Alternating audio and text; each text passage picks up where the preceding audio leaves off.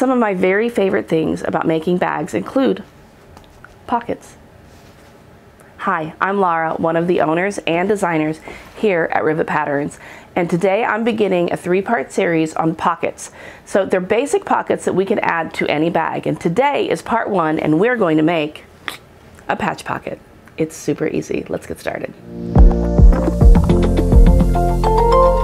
To the side, and we're just going to work with our slip pocket or patch pocket. You can call it whichever you want. So we're going to place these right sides together. It's hard to tell the difference in this fabric, but pick a side, right? So we're going to place them right sides together.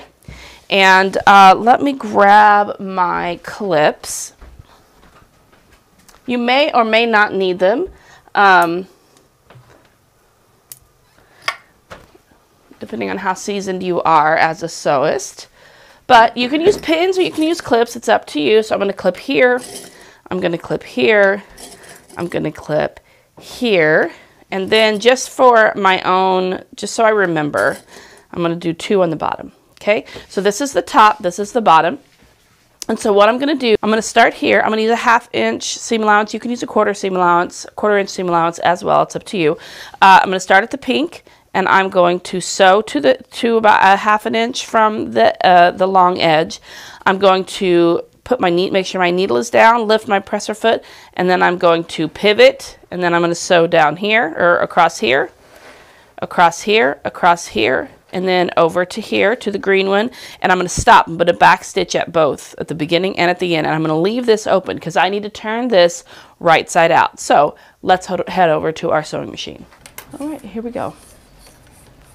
I'm going to start at the pink, back stitch,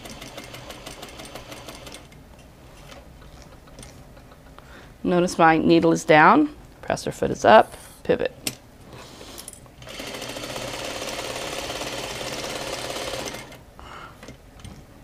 Needle is down,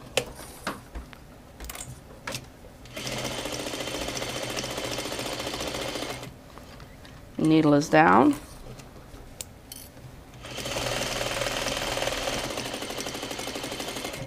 needle is down, oops,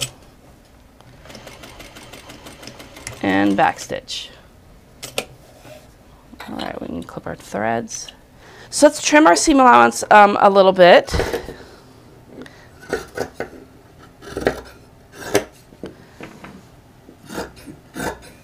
If you're using a 1/4 inch seam allowance, you do not have to trim your seam allowance unless you want to. That's a pretty small seam allowance. Okay, so now I'm at the bottom. This is the bottom where the opening is.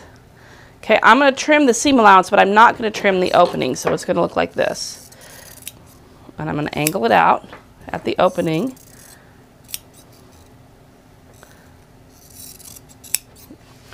And you can see that's where the opening is, okay? So you do not want to trim that. Now I'm going to clip these corners. I want the corners of my slip pocket or patch pocket, whatever you're calling it, to be nice and crisp.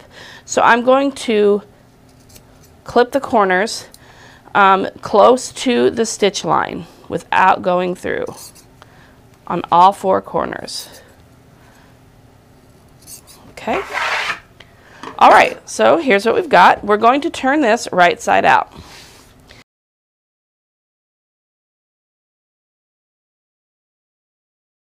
So now you can see they're still a little bit rounded. So I'm going to grab a pair of blunt scissors. You can use a turning tool, whatever you have. Just nothing super pointy because you don't want to put a hole in your corners. Okay, this is not too bad. Okay, so here we have it. Let me get my pressing mat because that's what comes next. All right, so now what I'm going to do is I'm going to press my pocket. I just want to get it very nice and crisp. Okay, so we press that down nicely. All right, so here's the bottom. This is where the 2-inch opening is. All right, so that's the bottom of the pocket. Grab one of your main panels,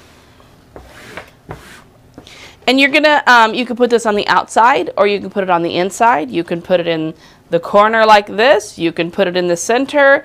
It is completely up to you. Just you don't want to go into the seam allowance. So if you do in the corner, something like that, which is pretty darn cute, you need to keep out of the seam allowance above and below, okay? So you can bring it down a little bit just to be safe. Or you can just center it wherever you want to put it, you can. And you can put it on the inside or the outside. I'm actually going to put it right here and line it up right there, okay? So you can use double-sided tape for this, or you can use a pin. You just want to pin it down, however many pins you think you need. It's up to you. Now I'm going to head over to my sewing machine, and I'm going to edge stitch or top stitch down this side, across the bottom, and up, and leave this open so I have a nice pocket. All right, here we go.